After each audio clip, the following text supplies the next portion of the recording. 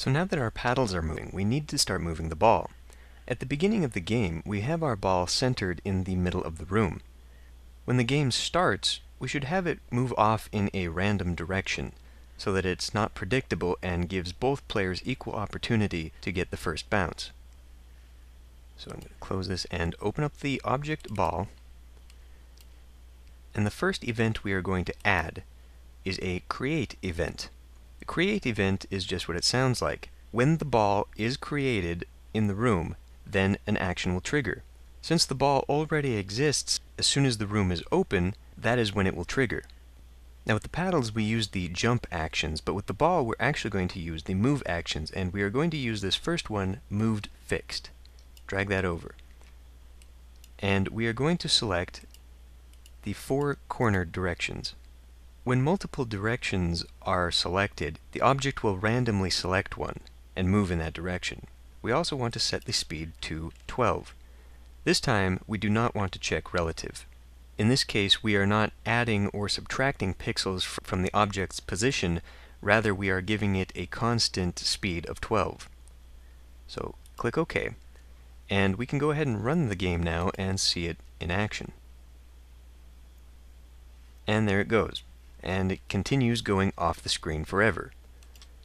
Before we deal with bouncing off of the wall and keeping it in the room, let's slow down the ball so that as soon as the game opens, it doesn't just shoot off in a direction. It gives us a little bit of time.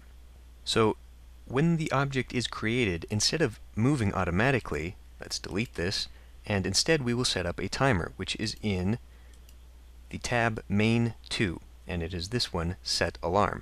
Drag that over. And we are going to set number of steps to 30 and alarm 0. Steps are basically like frames. They correspond to the speed or frame rate of our room. Our room is set to a speed of 30, which means that there are 30 frames or steps per second. So when we set the alarm to 30, we're basically setting the alarm to 1 second. So click OK. And we actually have to set up our alarm 0. We do that by going to Add Event, Alarm, select Alarm 0. Now when the alarm is triggered, then we'll have the ball move. So go back to Move, Moved Fixed, select those arrows again, speed of 12, OK. So now basically what will happen is that when the ball is created, it will start the alarm at 30 steps. After 30 steps, or 1 second, it will then trigger the alarm, which will begin the movement. So let's see it.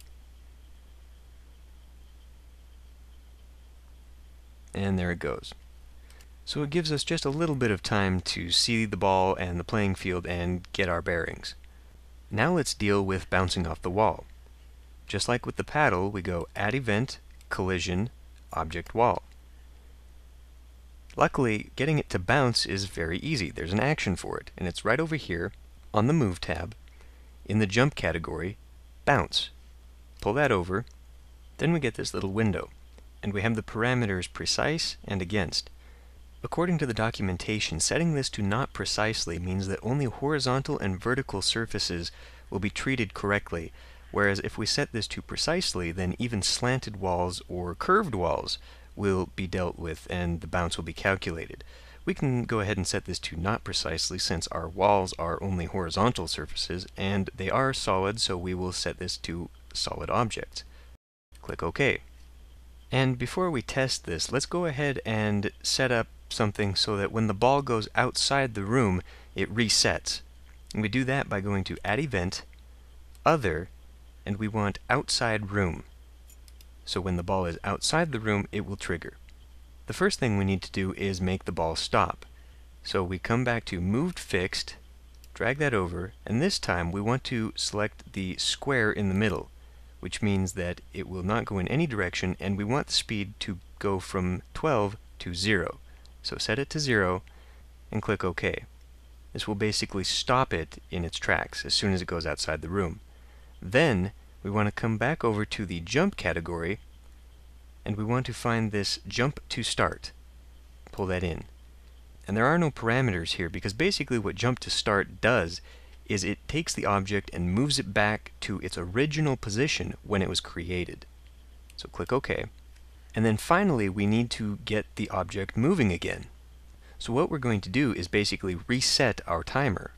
So go back to main 2, select set alarm, set number of steps to 30, and keep it alarm 0. We will basically just reset the alarm, and that already has the start move direction speed 12 that we set up earlier. So we can reuse our alarm. Okay, now let's go ahead and test this.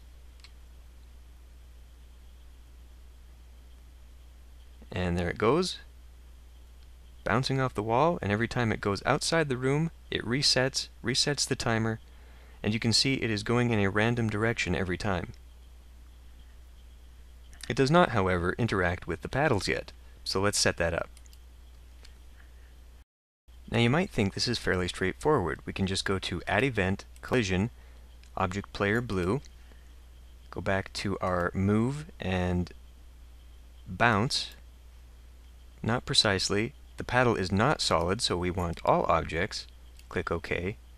And instead of making a new event for the orange, we can just right-click Object Player Blue, duplicate the event, go down to Collision, Player Orange, and it already has the Bounce All Objects in it.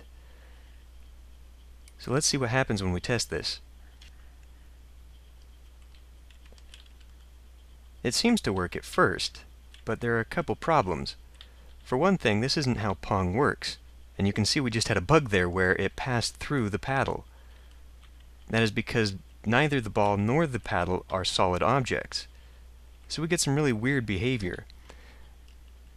But in the original Pong, the ball did not bounce precisely like this, where it goes in the opposite direction when it collides.